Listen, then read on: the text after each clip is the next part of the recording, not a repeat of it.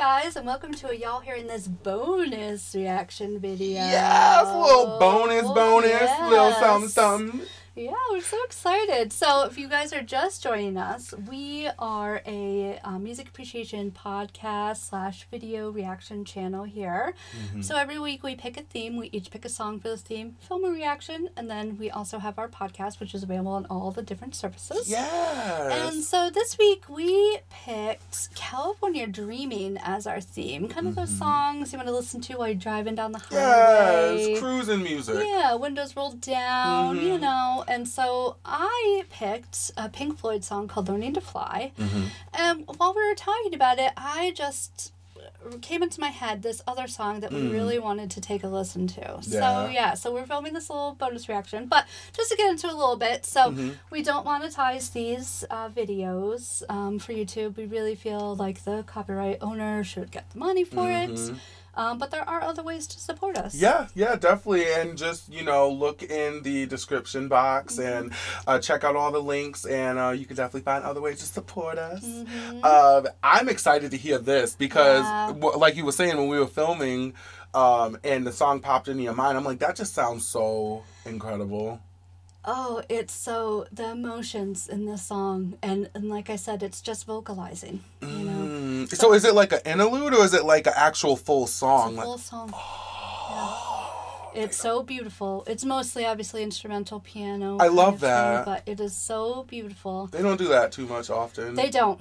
Yeah. And no, this is from Dark Side of the Moon. So this is a Pink Floyd song, and it's called The Great Gig in the Sky. If anyone else has ever, listened to this. But yeah, let us know below what you think, what you would pick for the theme of California Dreamin'. This isn't necessarily for our theme. It just kind of popped into our head. Yeah. It's just like a, nice to kind of tie everything together. Exactly, yeah. So, all right, let's get into this. You ready? Let's do it. And play.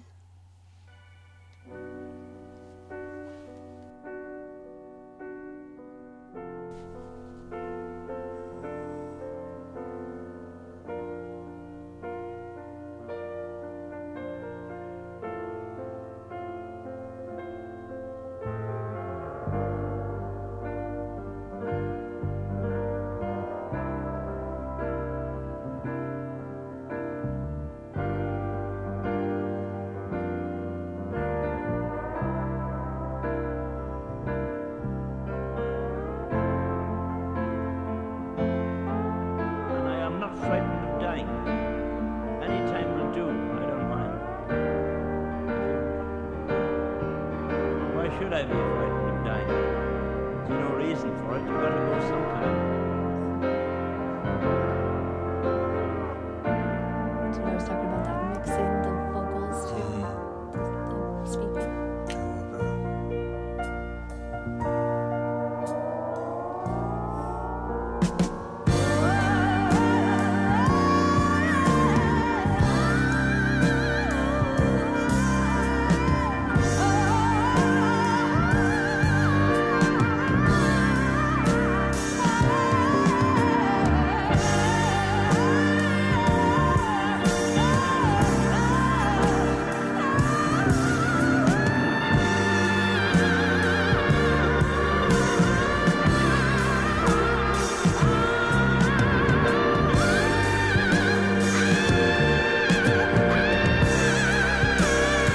You better sing.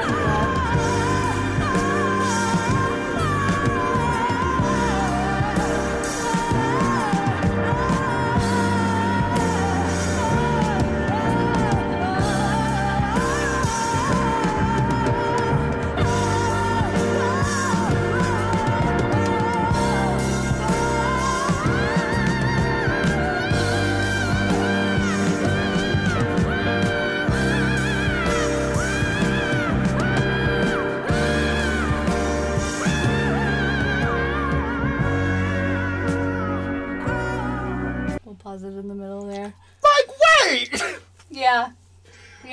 Wait, do they list who the actual vocalist is? They do. I'll find it. Yeah, whatever, I can't remember her name. I was Anne. This is a bonus episode, so we don't Yeah, have to I'm sorry, we ain't gotta be so prim and proper, Yeah, girl. I didn't- We can let loose and live. Yeah. You know what I'm saying? Let the titties hang, honey. I didn't do do any research on this. I just know I love this song so much. It's one of my favorites from this album. Yeah. And it just... So have you ever heard of Dark Side of the Rainbow? Where people watch The Wizard of Oz and play this at the same time. So you watch Wizard of Oz. Is this that song that... Okay, go ahead. I'm going to let you finish. I'm going to ask. Okay. I've only ever done it once, and I don't know that we did it right. But I believe, if I'm remembering correctly, this is when the tornado is happening. Yeah. Because I was going to say, because I read something that somebody at one point said, like, oh, that's actually the voice of the witch, like, being, like, knocked down type of situation, or that's, like, her anguish. It is funny how some things really mash up. So there's parts where in one of the songs you hear, like, planes passing by, and it's while she's singing over the rainbow, and she, like, looks up. And, like, that's creepy. The beginning of Money, I don't know if you know that song, but it starts with, like, cash register kind of jingling or whatever. It's right when she opens the door to the color. Yeah. So anyway, we should do that. That can be one of our music movies. Seriously, I was gonna say, we should actually look up like perfect mashups of stuff like that. Because I bet someone has it online now that you can just find, God, so you don't have to like. Because it was like at the third Lion's Roar for the MGM, you press play or something. And it's like, and it's also easier to like now mash everything up. Yeah, like you can just line it up. That's whoever is singing. Yeah. I was like, she going through something. I felt that. I think it gets better. You ready? Oh, I'm about to clutch my... Let's go.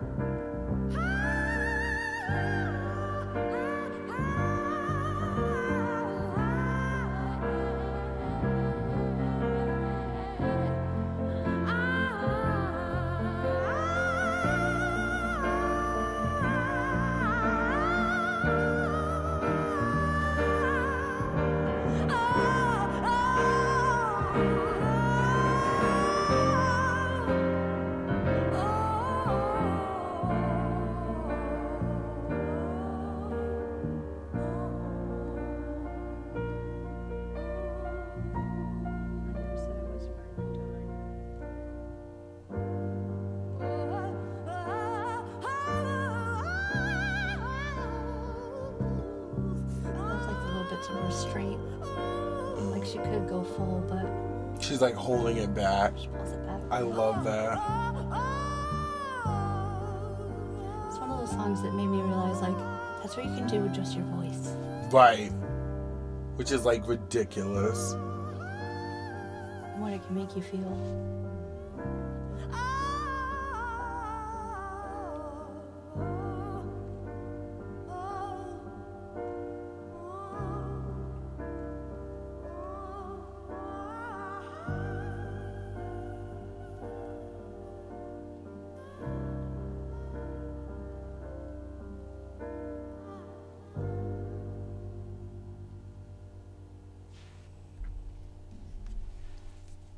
That was so... Let me tell you something. You know you that bitch when you can literally do a whole song where you do not pronounce a single word and you have people completely entranced. Like I'm sitting here with my eyes closed and I feel like I'm looking at her perform as if like she's literally almost like oh god, it reminds me of like in jazz music where they have like conversations and they're like the improvs back and forth and like the scatting back. Like I feel like she just did that. Yeah. And like I could just picture her performing and like hitting certain notes like and trying to, you know, depict and exhume whatever she's feeling. And like for you to do that and for Pink Floyd to make a backing track like that was dope. Yeah. And side note too, like y'all are gonna learn I get so into music, I keep talking. I love that Pink Floyd, and I feel like And I feel like they might have been known to this, and I could be wrong because I haven't listened to a lot of Pink Floyd, but what I do know is everything that I have heard from them, there is always an underlying, like, I don't know if it's soul or funk or there's just some sort of underlying like bluesy sound to their music. And, you know, I feel like,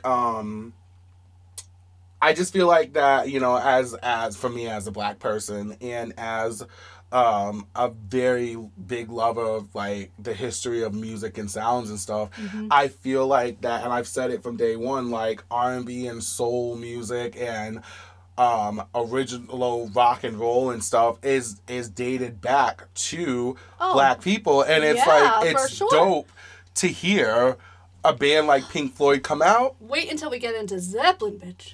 Listen. Listen. That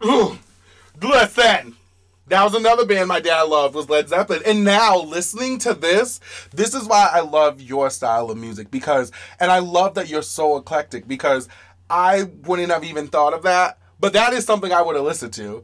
Like, and it's so powerful, you know what I mean? And it's so dope, and I'm like, that's the shit I'm talking about. It's like, this genre is so different, but it still intersects. Like, for sure. And I live for that. I love that. And I love that they do that. Yeah, like, I can't think of any classic rock band that, you know, that I love anyway, that wasn't influenced by black musicians. Yeah. Directly. I love that. Yeah. And I love that we're talking about that today, because whenever anybody sees this, you know what I'm saying? Today's Juneteenth. And it's that's right. You know what I mean? Yes. So thank you. I love that. Do you know that somebody texted me today and was like, I don't know if this is correct, but I just want to say happy Juneteenth. And I'm like, yes, it is. Thank you. Awesome. Yeah. So I think it's dope that you chose, again, a band that, and they're not shy about, you know what I mean? They don't hold it back, clearly. Yeah. You know what I mean? So I love that, because definitely in that time period, I'm sure it wasn't like, record labels were not like happy with bands probably coming and being like, we're going to add some soul into our music. And it's just like, and it's a whole other conversation. But yeah, it makes me think of that story from 20 Feet from Stardom. They went to the Rolling Stones and did War Children. Yes. Yeah, what's her name? Mary Clark? That was oh my gosh.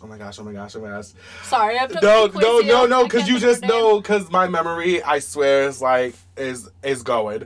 That was, because she's also the same person that did, yes. I know who you're talking about. We're going to have to look it up, but I know who you're talking about. But yes, same sentiments. Same sentiments. Yeah. So this singer, her name is Claire Torrey, and so she, let's see.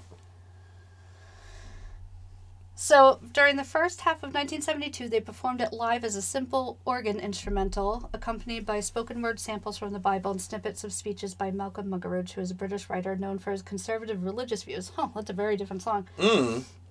By September 1972, they had switched it to a piano, with an arrangement very similar to the final form, but without vocals. And then various sound effects were tried over the track, including recordings of NASA astronauts communicating on space missions, but none were satisfactory. That's dope to go with the theme. Yeah. Finally, a couple of weeks before the album was due to be finished, the band thought of having a female singer wail over the music. So their album engineer was Alan Parsons. He suggested Claire Torrey, who is a 25-year-old songwriter and session vocalist. He had previously worked with her. Let's see. They tried to arrange a session for that same evening. She had other commitments, including tickets to see Chuck Berry that evening. She was like, no, ma'am. So a session was scheduled for Sunday evening between 7 and 10 p.m. They played the track for her, asked her to improvise a vocal. At first, she wasn't sure what they wanted, but then she was inspired to pretend that she herself was an instrument. Dope. She performed 2 complete takes, the second one more emotional than the first. David Gilmour asked for a third take, but halfway through she stopped, saying she was getting repetitive and had already done the best. And then the final album track was assembled from all 3 takes. Wow. Yep. So that's 3 takes. Dope. Yeah. That's incredible. Yeah, Oh my God. yeah. Shout out to her, to the band, to just the producers, everybody that was in there in that moment. Yeah. And I love that they gave her free reign, and they're like, this is what we have. Right. You give us what you have, and let's see what we can make Right. together. And I mean, obviously, it wasn't like a hit or anything. Right, like that, right, but it's it was one of my favorites off that album.